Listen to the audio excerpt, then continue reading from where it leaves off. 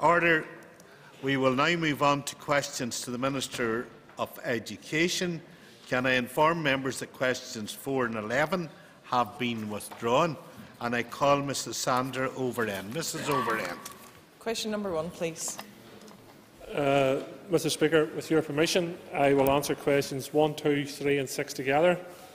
My department's draft 15-16 resource budget outcome has resulted in a funding gap of £162.5 million, which represents an 8.4% reduction from the 14-15 baseline. Clearly, achieving reductions of this scale within 1 year is extremely challenging, and maintaining all core services at current levels is simply not deliverable. In reaching my decision on the proposed budget reductions and the inescapable pressures to be funded, I have focused on protecting frontline services as far as possible.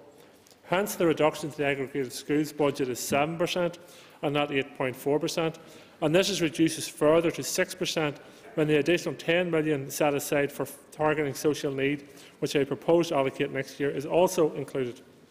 Unfortunately, as the aggregated school budget represents 59% of the total education budget, it has simply not been possible to protect it fully from the reductions. I recognise that early communication was vital, which is why letters issued to all schools on the 2nd of December, providing the indicative aggregated schools budget and illustrative per-pupil funding values for next year. Our focus and my focus remains on raising standards and improving outcomes. However, clearly the situation is very difficult. This is why I will endeavour to do all that I can to make the case for increased investment in education as part of the 15-16 final budget negotiations. Call Mrs. Overend for a supplement.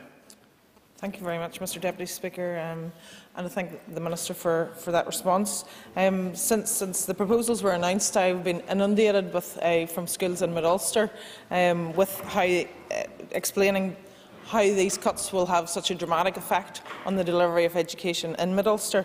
And the Minister does need to recognise that this cut means mass redundancies, larger class numbers, less special needs provision and a poorer quality environment for education.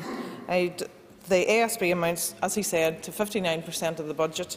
Does he not recognise that he must look for efficiencies in the other 41% of his budget?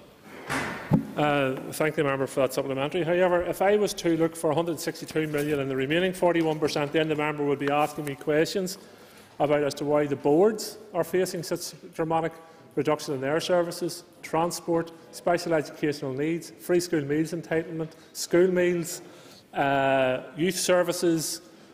Sure Start would face a greater reduction than it's currently facing. So, and the list would go on. There is no easy answer in relation to the difficulties facing the education budget.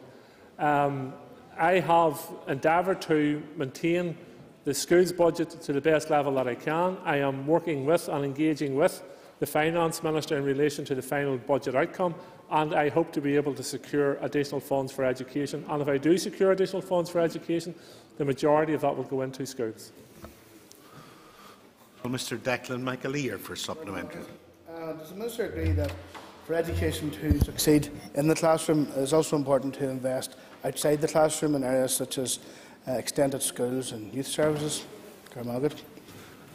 Without a doubt, and before lunch break and after question time, we will continue the debate sponsored by some members of the House in relation to funding. And I think the mistake and the flaw in the motion is that it simply concentrates on schools.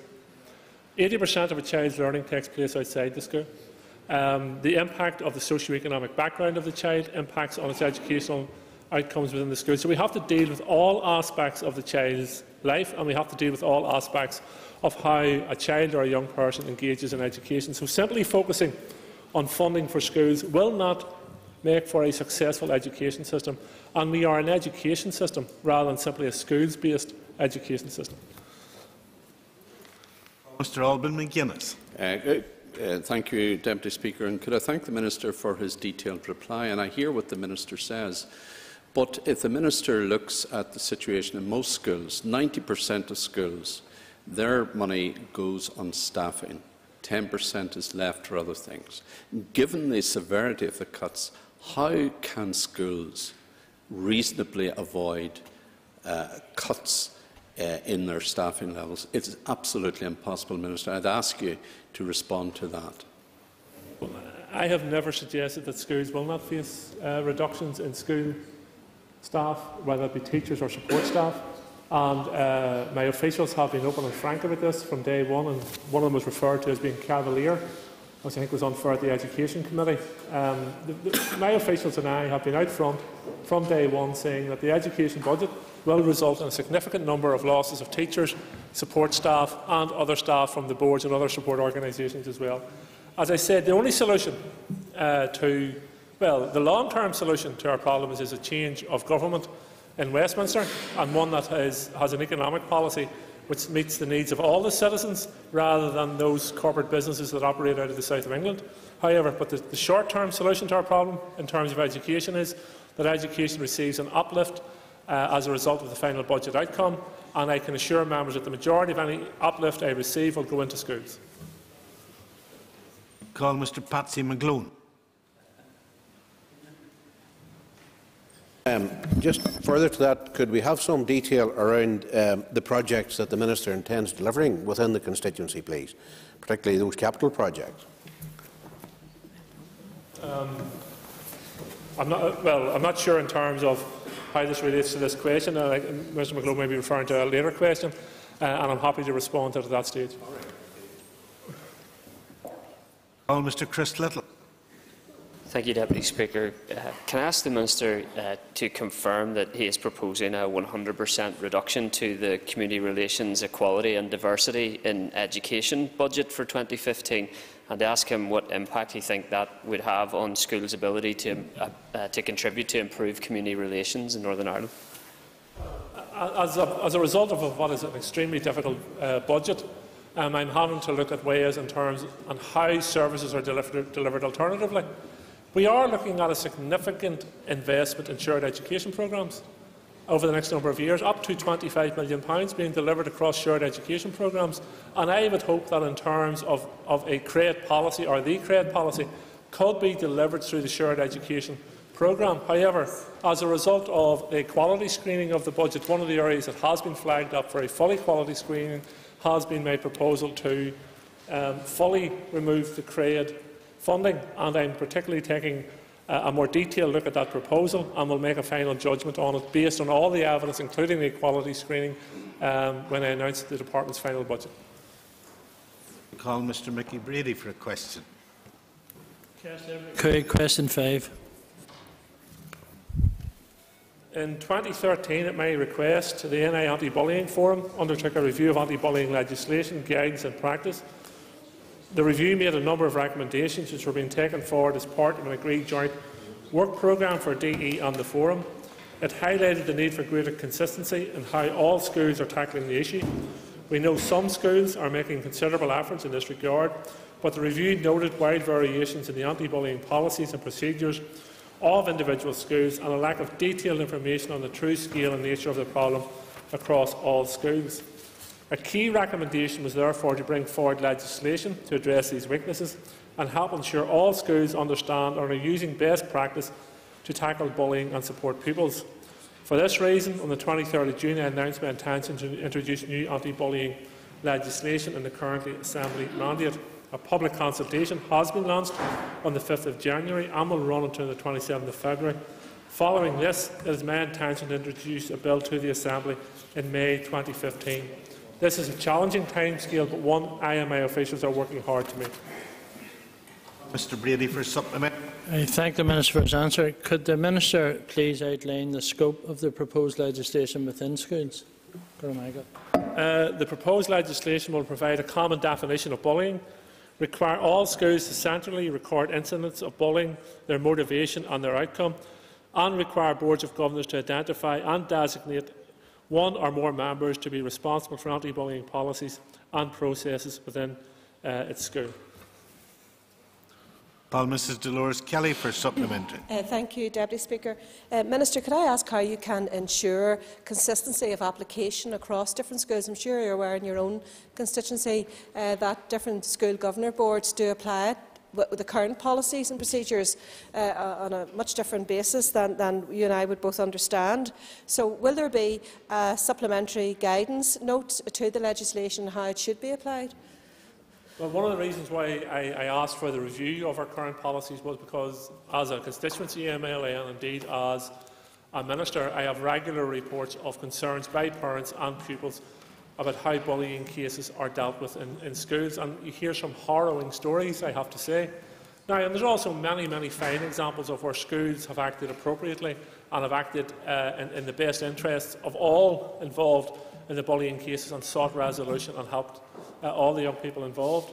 However, I think it is important that we bring forward the legislation. The legislation will define as to how and what incidents and how they should be recorded, and how policy should be outlined, and supplementary guidance, etc., will be provided to schools to ensure that everyone is familiar with and trained in as to how anti-bullying legislation should be implemented in schools. Mr. Roy Beggs for supplement. Thank you, Deputy Speaker. I would welcome the consultation on anti-bullying legislation to protect our children and young people. But would the Minister advise, does he not find it rather ironic that he, as Sinn Féin Minister, is leading this, given that of recent times his party supporters and indeed some of their elected representatives have been involved in cyberbullying of Anne Travers and Maria Cahill, and not only that, his party's past history of actual physical violence? I think the member belittles himself by making that comment. The member is steeped in education. The member knows education as well as I do, or many other members in this chamber does, and he could come forward in this debate with a much more informed question, a much more informed intervention than he just has. Now, I don't know if your party management or who put that question in front of you, but you should have more sense than to read it out.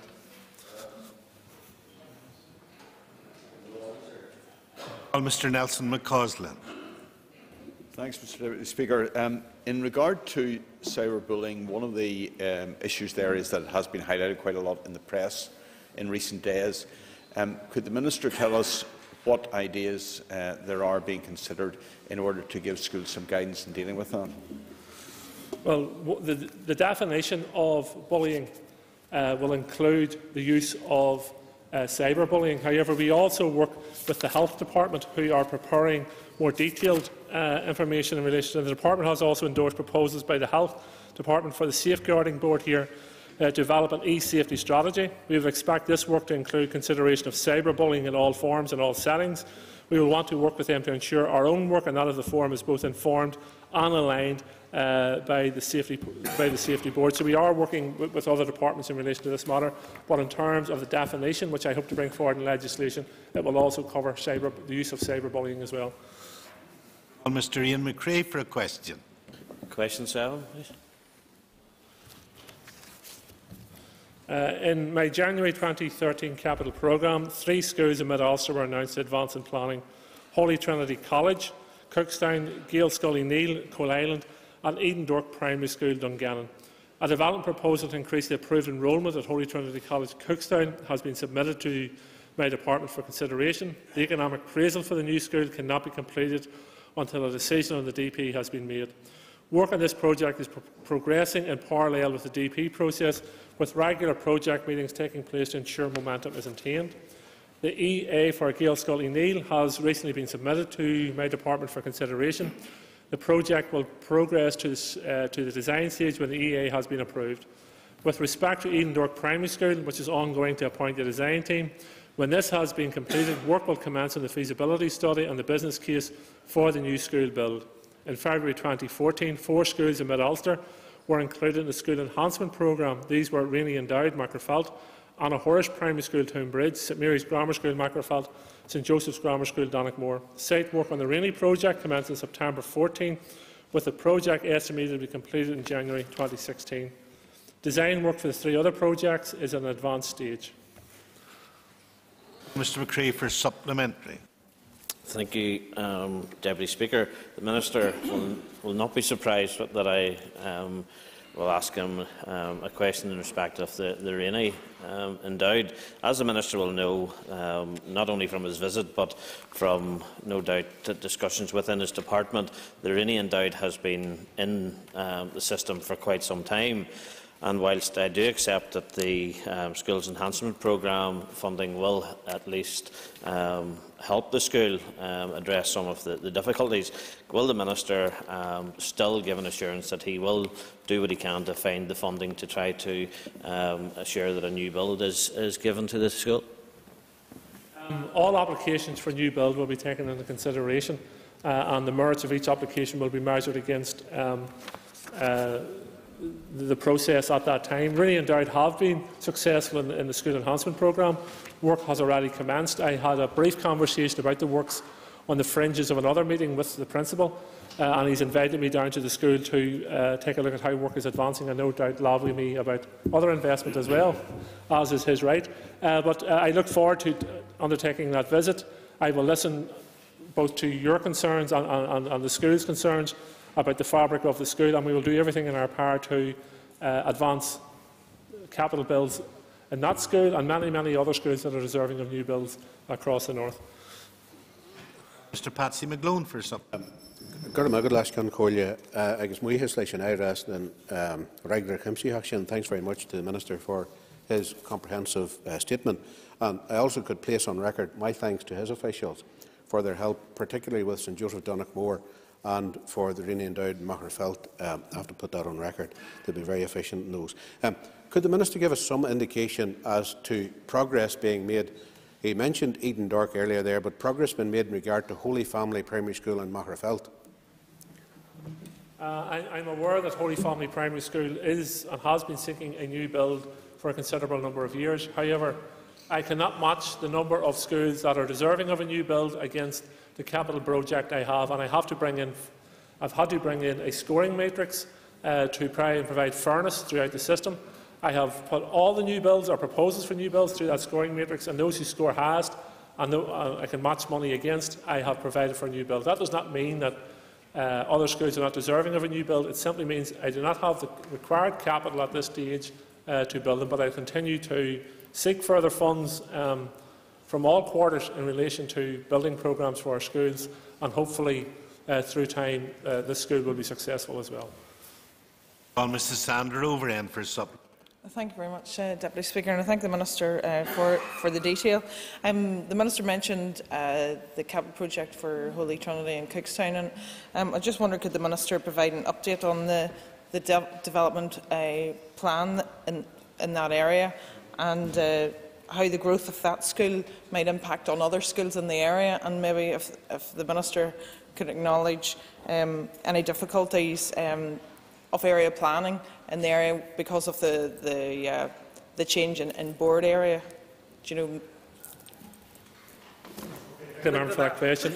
As with any development proposal, particularly a significant change in terms of school character or enrolment numbers, there will be different views among key stakeholders in the area, and I have received representations from both sides of the argument in relation to that DP. I will make my decision in due course, taking on board all relevant information that has been provided to me, the meetings I have engaged with in relation to that matter, and ensure the member that when my decision is reached, it will be based on all information which has been brought to my attention. Mr. David Hillage for a question. Question 8, Deputy Speaker. Following an intensive process, I published a very detailed draft budget for 2015-16 consultation document on Wednesday, 26 November 2014. In reaching my decisions on both the inescapable prices to be funded and my proposed reductions, I focused on protecting frontline services as far as possible, promoting equality and raising education standards. I secured the contribution of specific programmes that reflect the Department's statutory responsibilities. I continue to tackle social disadvantage and ensure that support for children with special educational needs is prioritised as much as possible. I have no further update other than I will endeavour to do all that I can to make the case for increased investment in education as part of the 15-16 final budget negotiations. Mr. Hilditch for supplement. Thank you, Mr. Deputy Speaker, and thank the Minister for his answer. Clearly, like other MLAs, there's been strong representations about concerns and fears from local schools. How is the situation being communicated to education, those unions, etc.? I met with the unions early on in this process, and I outlined to them in very stark terms the education budget. what the possible implications of that would be.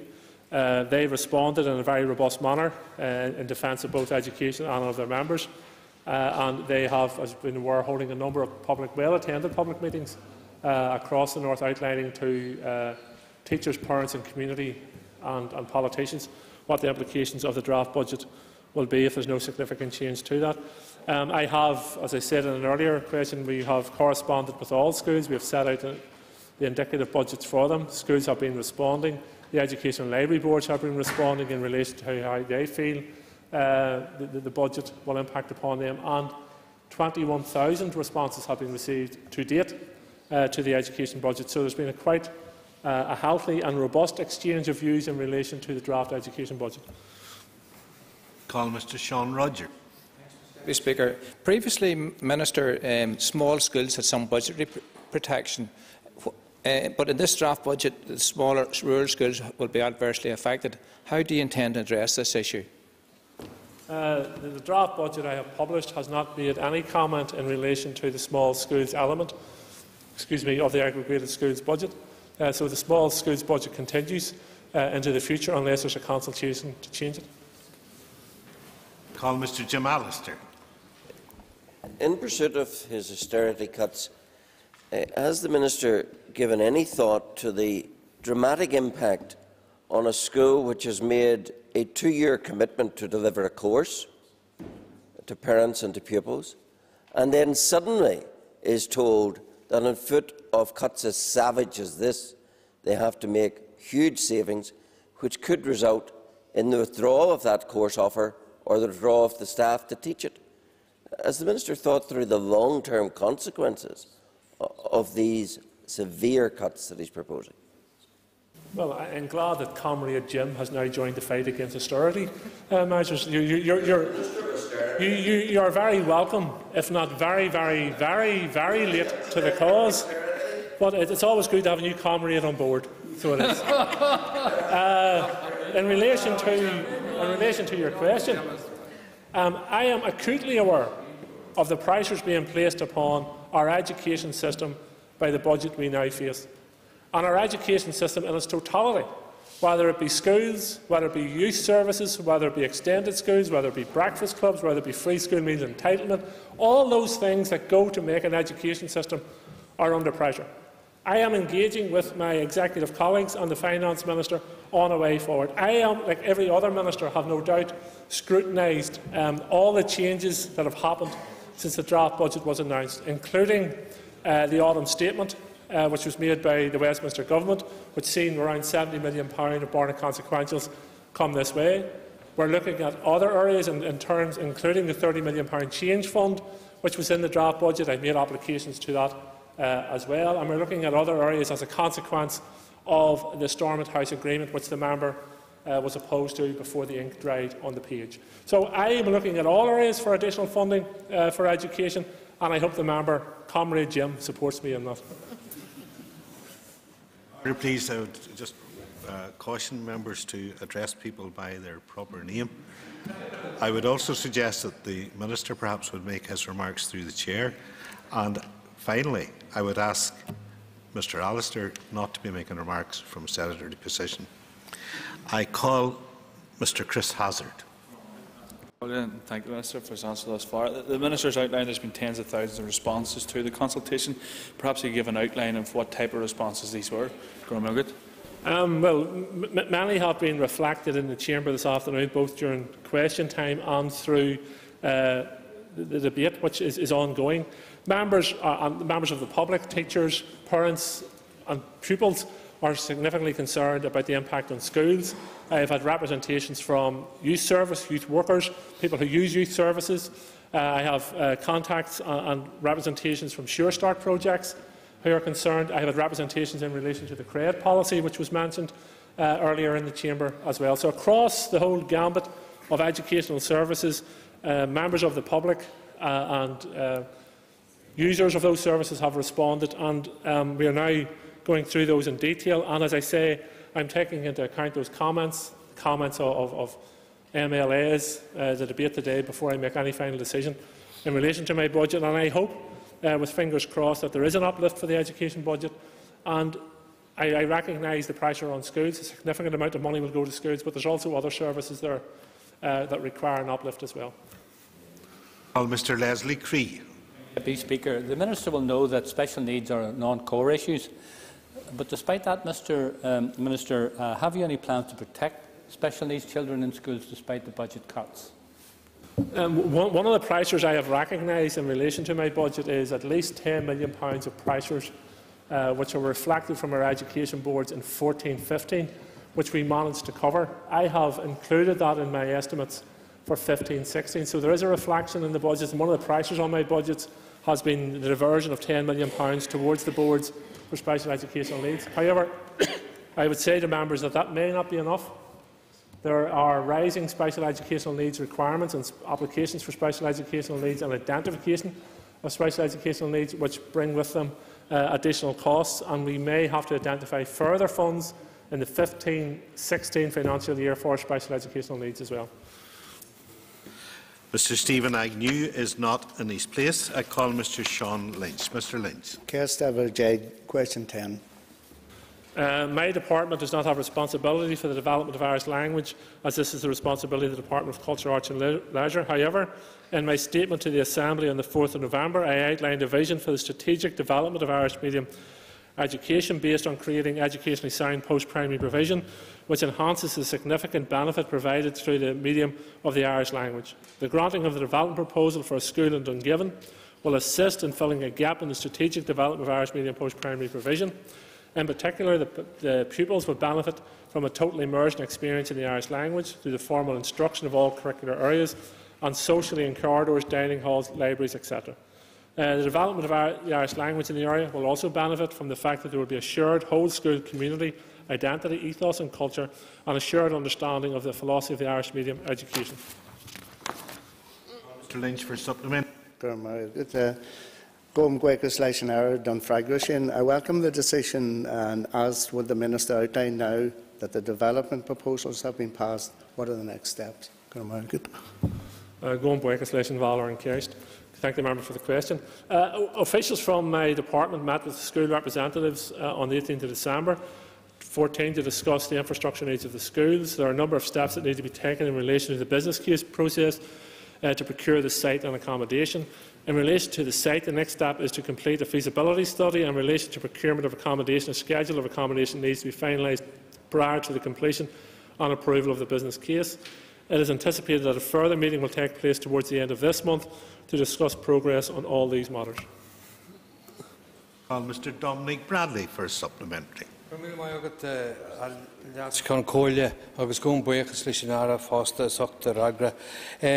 Sin ceiste bóilm sa chuir an vector don ara gohfuil féidirthachtaí eile an maidir le forbert na Gaelscoileachta Iarwan education. Thank you very much, Mr. Deputy Speaker, and I thank the Minister for his answer.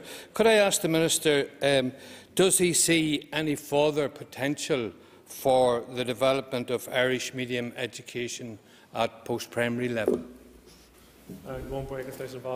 Well, as I outlined in my statement of November when I was launching the report by the advisory group, we were seeing a growth in Bunsculna and pupils attending primary school and primary school for Irish medium sector. So there, as a matter of fact, and that as a result of that, we're going to see an increase in demand in post-primary provision.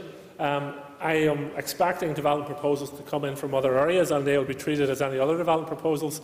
And as I mentioned in a previous question, there's always those who are for or against in terms of a debate around a development proposal and its impact on an area and its possibility of success. But I will make decisions based on the evidence before me and in the best interests of all the pupils involved. Call Mr. George Robinson. Thank you, Mr. Speaker. Mr. Speaker, could I ask the Minister what additional capital investment is going into other post-primary schools in the Limavady and Dungiven area? Minister, can you be brief? Well, I'll be very brief. I don't have the information in front of me, but I'm happy to supply it to the member.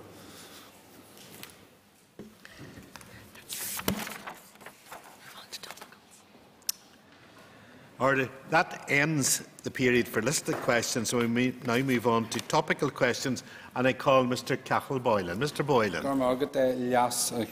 Thank you, Mr Deputy Speaker. But could I ask the Minister to outline what opportunities the recent Stormont agreement creates for his department?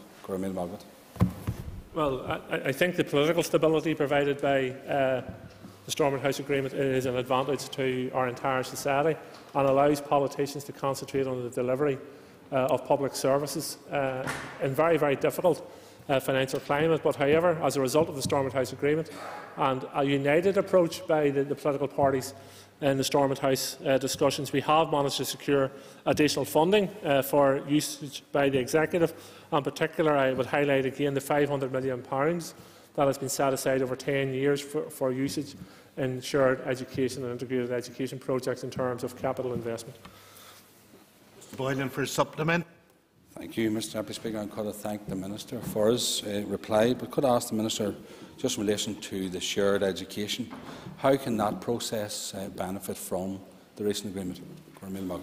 The member will be aware from previous answers during this session that I have launched a shared education policy and indeed shared education legislation for consultation, which I then propose to bring before the House to put on legislation what the definition of shared education is, which will allow us then, in terms of the Education Authority, which already has a clause in it in relation to the facilitation and promotion of a shared education, it will allow the Education Authority to carry out its work.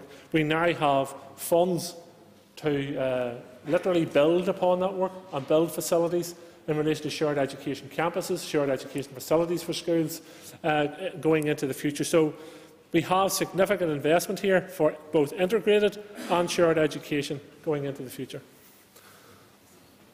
Mr Samuel Gardner for topical question. Mr Deputy Speaker, may I ask what steps is the Minister taking to adjust the school's curriculum to prepare pupils for the pattern of employment likely to exist in 10 years' time?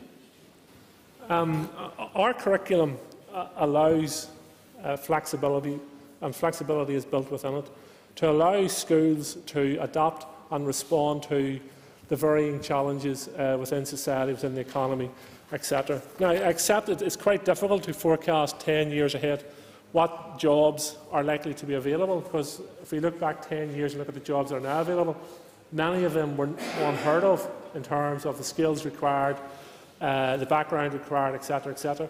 But we can make a reasonably firm prediction, and I said this at the recent BT Young Scientists competition in Dublin, that if you have a firm bearing of STEM subjects, then you have an opportunity to adapt into the future in relation to whatever career pathways you choose or whatever career pathways may open up into the future. Mr Gardner for a supplement. I thank the Minister thus far. Recently, Oxford University research showed that half of all occupations existing today will be redundant by 2025. What advice has the Minister sought on this matter, and what action does he propose to take? Well, as I've said already, our revised curriculum allows for an adoption, both in terms of a skills base and an academia base, to prepare young people for the future. The emphasis of the Executive and indeed collaborative work between myself and the DEL Minister has raised the profile of the STEM subjects like never before. And I would encourage any young person who is looking at educational pathways at this stage to embed themselves in the STEM subjects. If you embed yourself in the STEM subjects, you are adaptable and have the skills base which current employers and future employers are looking for in the future. Now, I have been recently asked the question through the last concordia through the Deputy Speaker as in relation to when will I review the curriculum. I don't believe the time is right to review the curriculum, but I think whoever the next Education Minister will be, that one of their early tasks in their portfolio will be to review the curriculum to ensure that it is still flexible and adaptable to the changes in the economy. Mrs Pam Cameron for topical question. Thank you, Mr Deputy Speaker. Can I ask the Minister what support he is giving to early literacy interventions? Well, the best support we can give is through our investment in early years, our investment in preschool places for all those pupils and parents who want to have those, and embed them in literacy and that. I have also launched an advertising campaign. The first 2 years of that concentrated on the home, concentrating on the use of parents, grandparents and guardians in the simple practice of reading stories to their children at bedtime, reading to their numeracy and counting with their children in different aspects, and making that aspect of learning fun and enjoyable.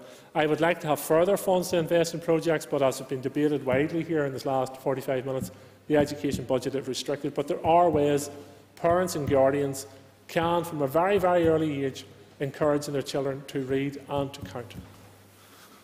Call Mrs. Cameron for supplementary. Thank you, and thank you, Minister, for that response. I have to say I was very disappointed to discover that Book Trust are having 100% of their funding removed in the draft budget. And given that the excellent work they do, and as you have outlined, actually the importance of parents and grandparents reading their children, and there's obviously research to show that all children do better at school if their parents read to them.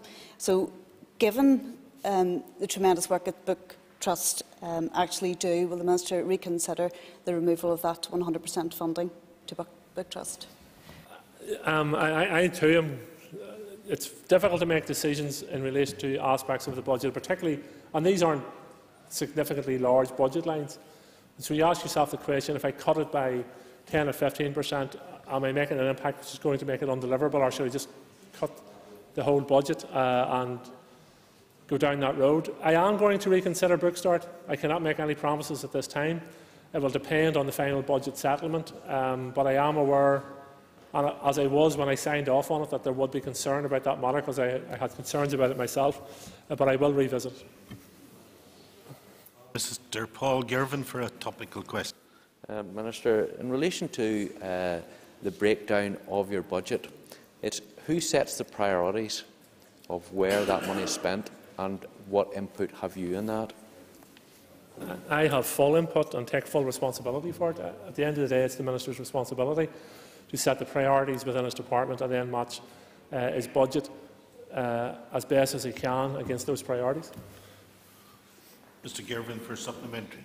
Thank the Minister for his answer. It's just previous answers alluded to that 80% of the time education was not necessarily in the classroom, and I appreciate that other areas were identified as where spend was. When did it become a statutory responsibility of the Department of Education to provide breakfast, where I think it should be the parents' responsibility? Well, I suspect the majority, if not all, the parents in this room are responsible to do that, and have the whereabouts to do that, have the finances to do that, and have had the experience in their own lives to do that. But unfortunately, we don't live in a perfect world. And it is not a statutory obligation of the Department of Education to carry out a significant number of functions we carry out. But when the evidence shows that funding initiatives outside the classroom benefit the teaching inside the classroom, then I think it's only right and proper that we do that.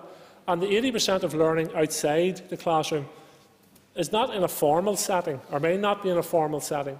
It may be through the experiences of the child in the family home. Now, that can be positive or it can be negative. And it also may be the experiences of them in the local sports club, experiences in the local youth centre, or church group, or boys' brigade or girls' brigade or scouts, wherever it may be. So all those things play a part in enabling a young person or a child to fulfil their full potential. Could I inform members, please, that question 5 was withdrawn, as was question 8. I call Mr. Martin O'Muller. Guramaigara las Kioncorlia, William Kesh to Coronara, Modula, Curtiajish, and Yeshkert fell first. I want to ask the Minister in relation to South Belfast and Carrie Duff. Minister, there are considerable pressures on primary school places there, and in conjunction with CCAMS, what steps your department has taken or can take to ease those pressures? Going by legislation. Thank the member for the question. The member will be aware that in September 2013, I approved for September 2013 the increase of numbers of pupils attending St Edith's Primary School in Carryduff. That was as a result of a development proposal which came forward from CCMS. I am aware that there is concern, particularly in that area of the South Belfast constituency, that numbers are growing and they won't be met. CCMS have a statutory responsibility to bring forward proposals if they believe that to be the case, which will ensure that there will be places for all children who require them in education moving forward. The Education Library Board, in terms of, I think you're on the border of Belfast Board and also FELB, so the two boards that are working together will have to bring forward proposals if they believe there's a requirement for an increase in numbers, and the Education Authority in the future will have to also do that. The member is most likely aware that I've also improved enrolment of Millennium Integrated Primary School carried off, and there is also a current development proposal with my department in relation to increasing the enrolment at Forge Integrated Primary School in South Belfast as well, which I have not yet made a decision on. Mr. O'Millier for supplementary. Garamair last Concordia agus tugan buíhas fásta don áras as na fragri sin. I'd really just ask the Minister, would he continue to monitor this? There are really positive things happening. I suppose we'd call that outer South Belfast or Carryduff. It's really a beacon, I think, for the way we'd like community to develop. It's really important there are enough primary school places to let that community prosper. I will continue to monitor the situation, and through area planning, and there's an ideal opportunity for all the sectors to work together in relation to planning a sustainable schools estate in Carryduff for South Belfast or indeed across the entire north. But I am aware of the concerns that have been raised previously by members of the public and elected representatives, and I will again raise the matter with the two authorities responsible, CCMS and the two boards at this case, to ensure that they have plans afoot to deal with these matters. Mr. Jerry Kelly is not in his place. I call Mr. Alban McGuinness. Thank you, Mr. Deputy Speaker. And I know the Minister has referred throughout question time to the cuts and so forth, and principally in relation to schools. But in relation to the youth service, I would ask the Minister to give his assessment in relation to the youth service. And the reason I do so is I represent an inner city constituency, a large part of its inner city, and the youth service is a very important contribution to assisting with social problems and even post-educational problems in the constituency. Could the Minister give his assessment? My assessment of the youth service is that it is an integral part of our education system, that if the youth service is succeeding in creating opportunities and delivering opportunities for young people to improve and to change their lives dramatically, particularly in areas of high social deprivation. During my time as Minister, I have increased funding to youth services. It was with, however, a heavy heart that I was in a position to reduce funding as part of the draft budget. It is one of the areas I am monitoring in relation to any uplift in budget for the education system, and if I have an uplift for the education system, then, as I said earlier, it's an integral part of our education system, and I will be endeavouring to give youth services some of the money back as well. Mr. McGuinness for supplement.